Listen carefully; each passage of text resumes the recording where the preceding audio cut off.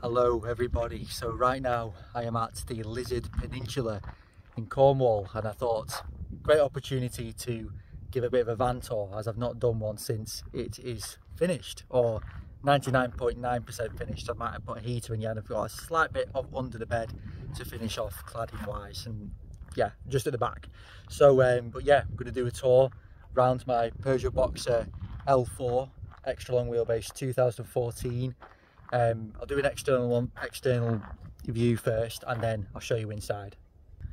So it is pretty much standard on the outside. I've not done anything to the wheels yet or anything like that. All I've done is put 4 windows. So I've got a fixed bonded window on this side, then I've got an opener universal window, and then round the other side it's the opposite way round. So I've got the big one, which is an opener, and then the fixed universal one, and then I've got my electrics hookup point, which I've not used yet. Actually, I've not needed it. Got enough solar and charge from just driving, and it's a nice day today, so I've got full solar charge. And coming around the other side, I've got my water fill up point with the 75 litre underslung tank underneath. Okay, so coming in, I have pretty much tried to tidy it for the video as I've been living in this for the past 2 weeks. So I'm going to, I don't know where to start actually. Right, we'll start at the sofa bed. So this is a handmade sofa bed. Forgot actually where we got it from. I think it was just a flat pack, so we just built it. It's just literally, as you can see, a plywood flat pack sofa bed. Quite dear actually. I think it was about £300. Yeah, it was £300. That was the sofa bed. It's quite expensive really for what it was, but we did have to put it together anyway, and then we just put a throw on. I've just put a throw on top, and then the cushions just resting against the cladding there. That's all I've done with that. And every time I say we, I did it with my neighbour, my friend. He's helped me every step of the process with this van. So even though I'm solo travelling, I did all of the build with my friend, my neighbour, my great friend, who's such a help to me, he was. So this was new. We'd only just done this a few weeks ago, the little shelf area. And then obviously this is the sliding window. So all the cladding was from Berries. So this is literally tongue and groove cladding all over the van to match all over really. The ceiling, which is my favourite part actually. So this is all tongue and groove cladding, which we had to shape around things like the air fan, the Max Air Fan Deluxe, which I've got flies stuck in, and the spider. No, that's a fly actually. So that was a bit difficult, and then we had to kind of, this bit was a bit difficult because it was the pieces only was like 3 meters. So this was 3 meters from the top to here, and then so obviously we've had to recut another section for this bed section here, or half of the bed is that side, and it carries on here. So this is the main bit, and then we just had to do that as a separate section. And this on the back, the bottom of that door isn't finished cladding yet because there's been a number plate light problem, so I haven't finished that, and neither with these because of the number plate light, again because of the electrics in that. So I've yet not done that, and there's a bit of heat actually escaping from there at the moment. It was cold the other night at Dartmoor. So these are I've just got a few bits of storage for the books. I've used it for books. You can use it for anything. My favourite books. My book actually, The Age of Albion.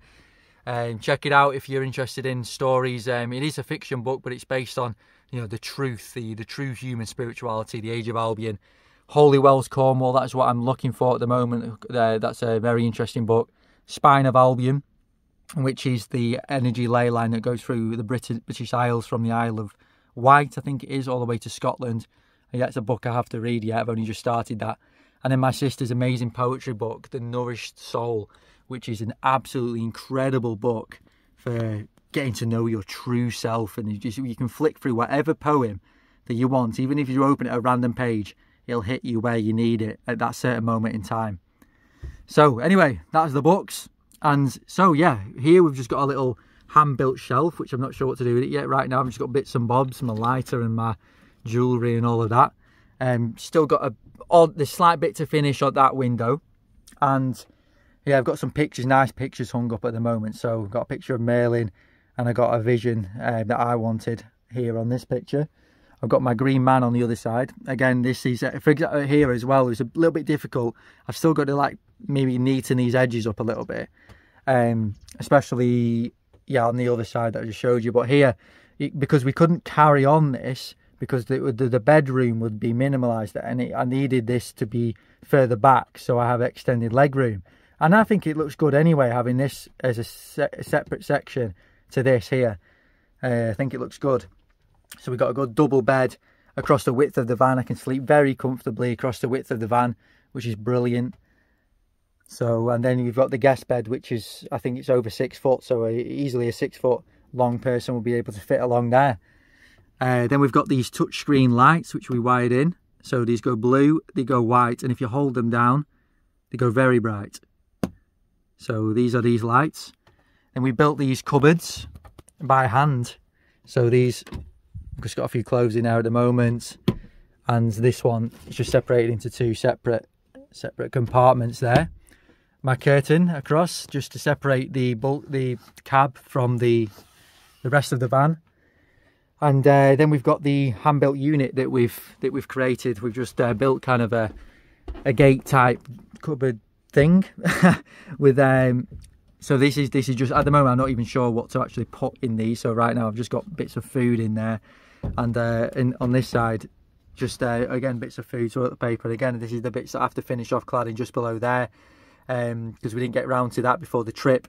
And I've got my gas. This is the big boss of the camping gas. I'm not sure how long it's going to last yet, but I've been cooking breakfast, lunch and dinner, and we'll see how long it's going to last. Then I've got the fridge. This is from Just Campers, the fridge freezer. So this is a really good one. I do recommend it. At first I thought it was quite noisy, but it has set itself to a good level now where it's off more than it is on. And when it is on, it's not that loud. It's warm today, about 16 degrees in October. Very warm actually. So the view outside the door, just look at that. Got some friends there parked up in their van. Absolutely brilliant. And yes, with the tap, this is a simple, cheap swivel tap, which you can use as a bit of a shower if you want to. I used it to wash my feet the other day. Decent, cheap sink as well, that's all you need. Just cold water. No shower in it because in the van, because I wanted the room for the sofa bed. And you can just get shower at campsites or service stations or wherever. I don't feel like you need that many showers in the week anyway. 2 to 3, you know, is enough. So then I've obviously got my teddy bear. He has to come with me. And then this is the two, you know, the normal stove 2 burner. So we've got a bigger burner and a smaller burner. You can actually use, if you're plugged into the mains, you can use it without a lighter. But obviously, if you're not, you need a lighter to light this gas. And it's a decent stove. I'm not sure where it was from actually. I actually got this fitted professionally, and so I think what I did get done professionally is the gas, the windows, and the electrics. And I didn't want to cut in my own van. I didn't fancy wiring, but all of the build I've done myself. So I'll link whoever the guy that's done this for me, in case you're interested in contacting him as well.